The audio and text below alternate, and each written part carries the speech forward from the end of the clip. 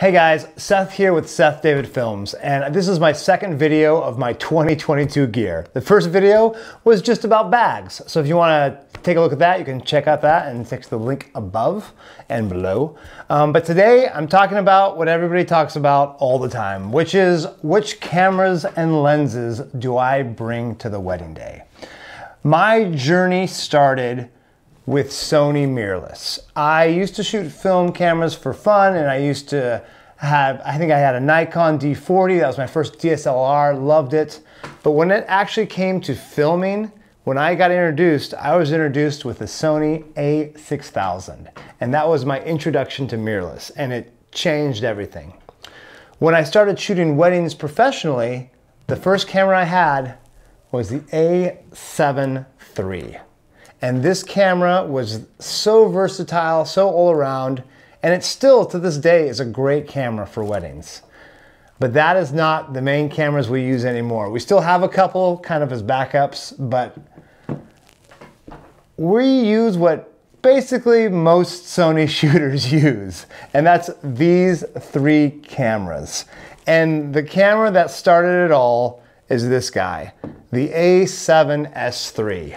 When you could shoot 4K at 60 frames per second with stabilization and with better color than my a7 IIIs, it just changed the game.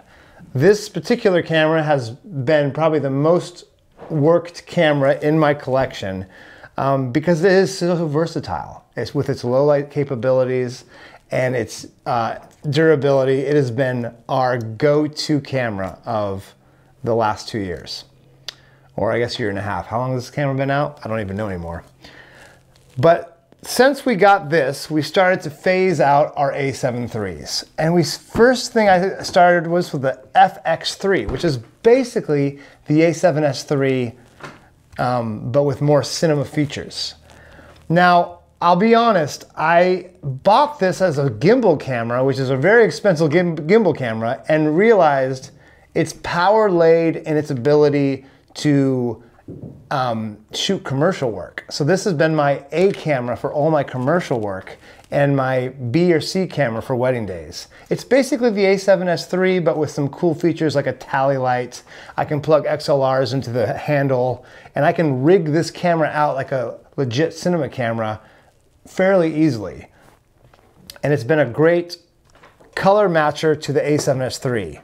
But recently the a7 IV came out, and this is a great all around. It replaces the a7 III in the fact that it can shoot video and match the color profiles as my two video cameras, and photos at a high res rate that I can do photo shoots with this and feel more than competent.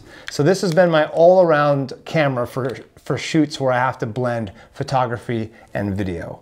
And more importantly, it matches these guys on wedding days when I'm shooting video. So one of us will have the a7 IV all day, and one of us will have the a7S III all day. Those are kind of the main two cameras.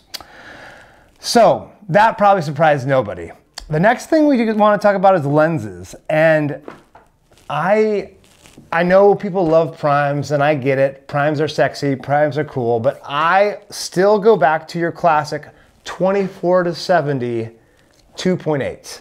And I have two versions of it. I have the Sigma, which we have on the a7S III almost all day, and I have the Tamron version, which is actually a 28-75 2.8 because it's so light. This guy is usually on my gimbal camera, which is now the a7 IV sometimes.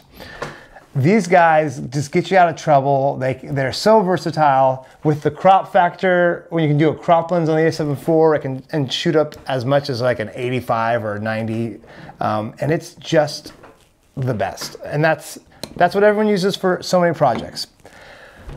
So if you got to get one camera and one lens for wedding videography, I would get the a7S III with a 24-70 2.8. And that gets you through most of the problems during the day. But you see I have a few more lenses here, and let's kind of talk about them. And I'm gonna go in order of use because frankly, some of these lenses, we don't use that often, if almost ever. But let's start about in order of use. So I'm gonna do a little switcheroo here. Okay, camera magic.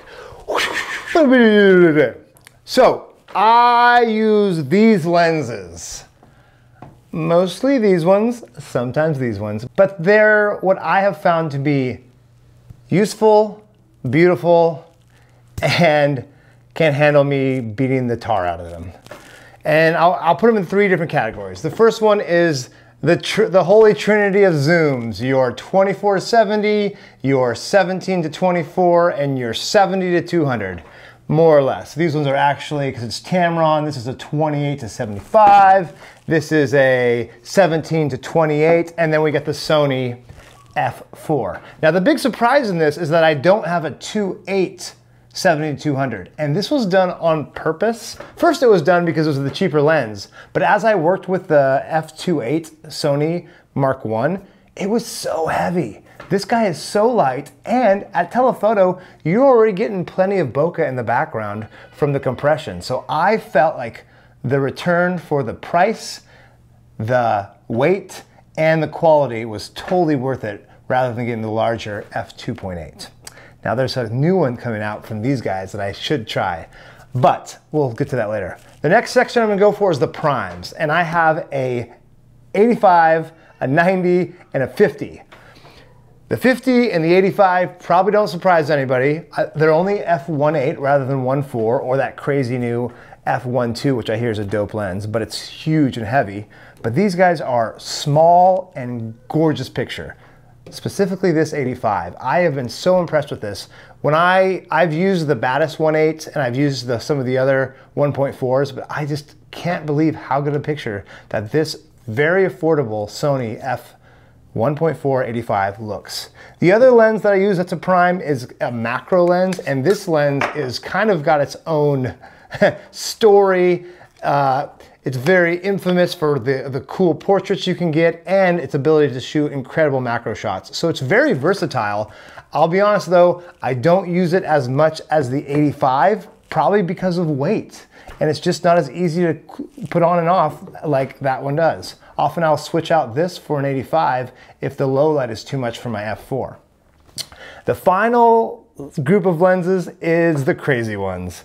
And we're gonna start off with the lens I've used the most, which is actually this guy right here. This is a film lens. Actually, this is a special lens to me. It comes from a woman I used to work with in Tibet. And she's since passed away, but she shot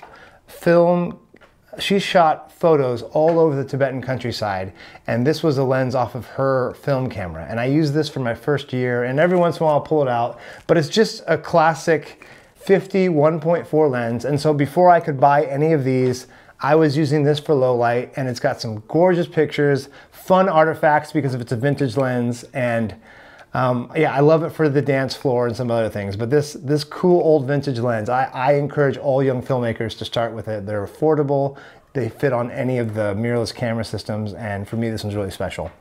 The other two are pretty crazy. This one's fun. This is the Helios, made in the USSR. Very fun lens. And then this one is the new anamorphic by Suru. And it's a 50mm 2.9 anamorphic, so it squeezes, it takes a frame this big and squeezes it onto the sensor to get that cinematic look. Very impractical, but a very cool picture. So this is the order of probably what I use lenses and how often I use them, starting with a 24-70, going all the way down to, actually this guy should be down here. That's more like it. Perfect. Those are the lenses I use. Will they change? Probably, but I've been really happy with these for the last 2 to 3 years. Next up, let's talk about what everyone likes to talk about, the cameras in the sky. And the last cameras I want to talk about is drones. I have a couple now. I started with, I usually just had one at a time, but I lost this one in a move. We moved houses and it got packed away somewhere, and I had a wedding the next weekend, so I bought this guy. This is the Mavic 2 Pro. It does amazing footage. It's built like a tank and it folds up in an amazingly small package. This is the DJI Air 2S, Air S2. Which one is it? Air 2S. Amazing footage as well. And it has some killer settings that gives you some cool time lapses, and yeah, they're drones. They're great. You should probably have one. Get your license. In conclusion, really, there's so many good cameras out there. It doesn't matter anymore. Lenses are usually more important than the cameras because of just how the technologies of cameras have come so far. Drones, get the cheapest drone available. It honestly doesn't matter most of the time because it gives you that quick 1 or 2 seconds of changing perspectives. All these are tools. They get you the story you want to tell. I'm grateful I've been able to try out so many different options, but most of all, I'm more grateful that I get to tell stories. So there you have it. These are the cameras and the lenses I use on my wedding days. Hope that helps. Good luck with it out there. Tell the stories. Don't worry about the gear, but just tell your stories. But here's my gear. I know, a little bit back and forth there. Thanks for watching, guys. Hope to see you guys again sometime soon.